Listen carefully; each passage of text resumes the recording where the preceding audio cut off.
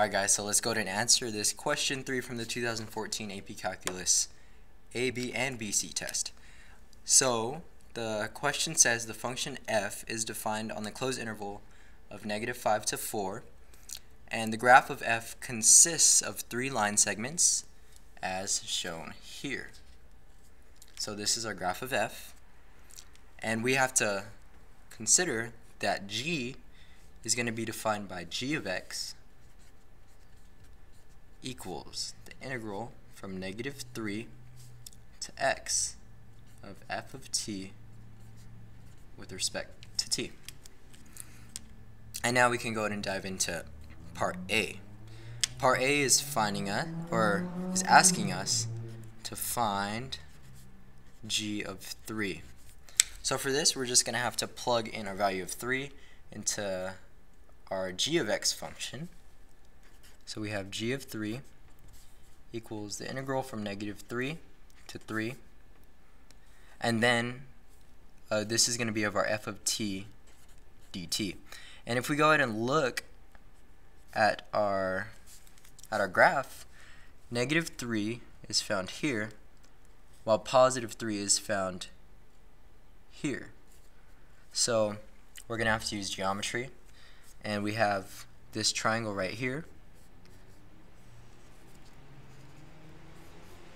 this whole triangle, and this is represented by 1/2, because we're using the area of a triangle formula, 1/2 of our base, which is 5 units, times our height, 2, 3, 4 units, and then we're going to have to add this triangle down here from our 2 to 3, from x is 2 to x is 3. So add, we're going to do 1/2 times the base, which is 1, and then the height, which is actually -2 here. So we can further simplify. 1/2 times 20 plus 1/2 times -2, and then we see that we have 10 plus a -1, and we know that this equals 9. So our g of 3 equals 9. And that's how you answer part A. Now we can go ahead and move on to part B. Alright, so part B is saying on what open intervals contained when x is between -5 and 4 is the graph of g both increasing and concave down. Give a reason for your answer. Alright, so we're on part B, and our interval is from -5 to 4. So now we have to look for whenever g is both increasing and concave down. So g increasing and g concave down. Alright, so using the graph of f, we know that g is going to be increasing whenever f is positive. G is increasing, f is positive. And then it's going to be concave down whenever the graph of f's slope is decreasing. Yes, whenever the graph of f's slope is decreasing. So f's slope decrease. Alright, so now we can go ahead and classify our intervals that satisfy these, the f is positive and the slope is decreasing.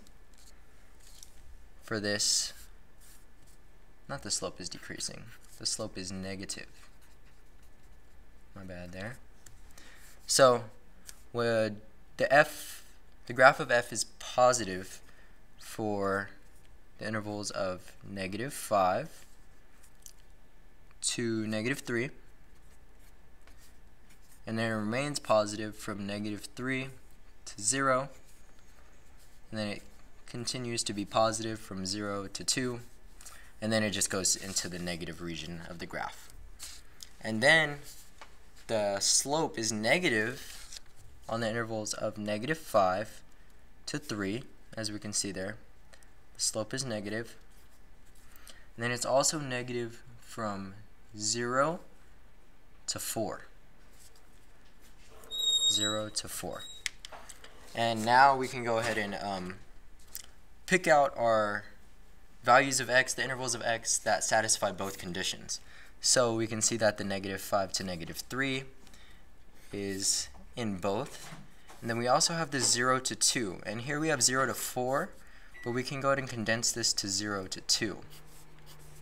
And for that, we can conclude and answer this problem. The graph of G is both increasing and concave down when on the interval of -5 to 3 and when x is between 0 and 2. And now we have to go ahead and give a reason for our answer. Oops. And that is because these intervals is when the graph of f or g prime is both positive and decreasing.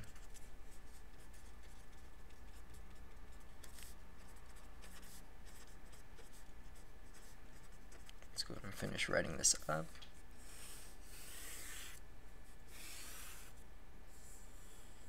That's our final answer for part B. And then we could go ahead and move on to part C. So part C is saying the function h is defined by h of x equals g of x over quantity of 5x. And it's asking us to find h prime of 3. So we're given in part C, we're given a new function, and it is h of x, which is g of x over 5x. And then it's asking us to find h prime of 3. So to even get to this point, we have to find the function of our h prime of x. So for this, h prime of x, we have to find the derivative of this function right here, the g of x over 5x. And for this, we have to use our quotient rule, the low d high minus high d low over low low. And we can see that our low function is 5x, and our high function is g of x. So we have 5x times g prime of x, low d high, minus g of x, times the derivative of our lower function, which is just going to be 5. And this is all over low low, which is just going to be our 5x squared. And then once we get here, we can go ahead and plug in our value of 3 for x. So we have 5 times 3 times g prime of 3, and keep plugging these in.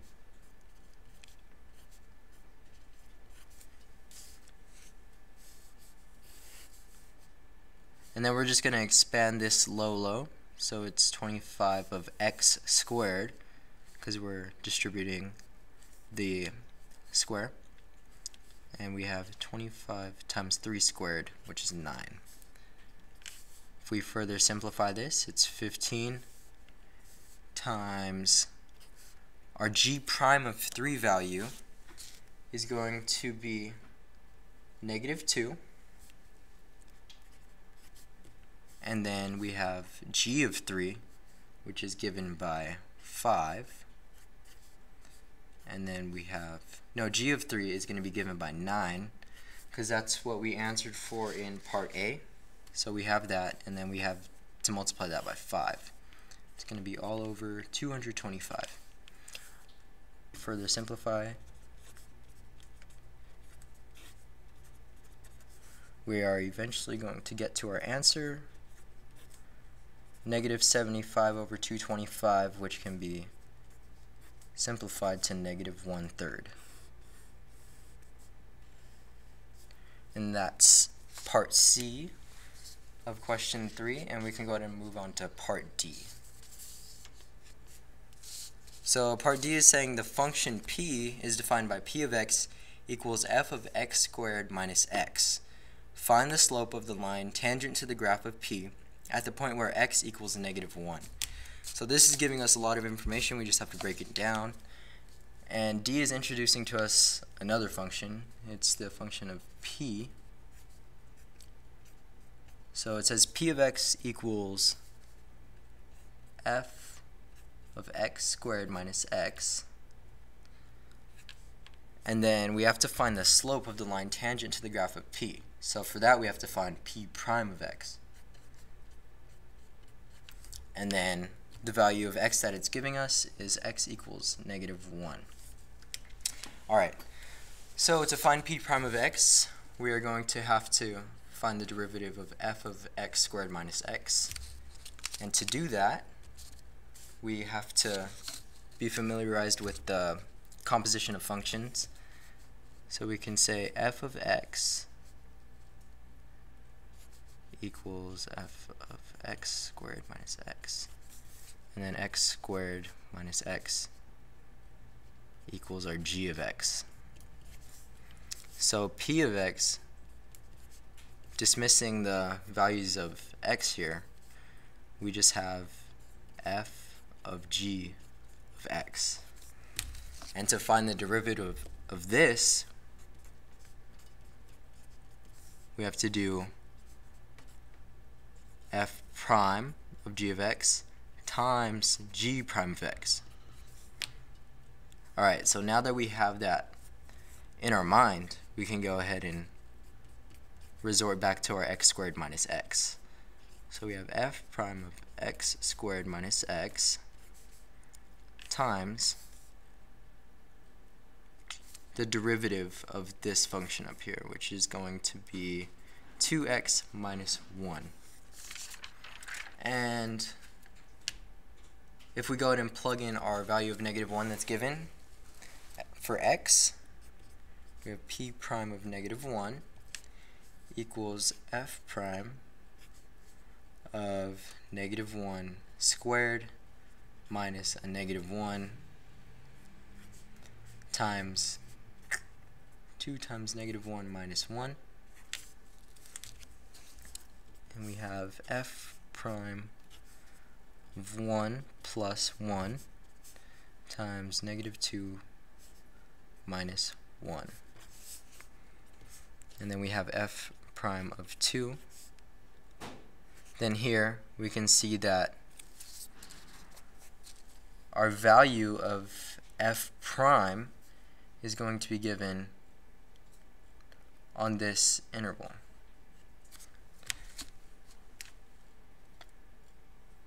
Because f on the interval from 0 to 4 equals negative 2x plus 4. So that means that our f prime here is just going to equal negative 2. And we have to multiply this by negative 3. So here we have negative 2 times a negative 3. And for that we can conclude with our p prime of negative 1 value equal to 6. And now we have completed all of this question 3 from the 2014 AP Calculus AB test.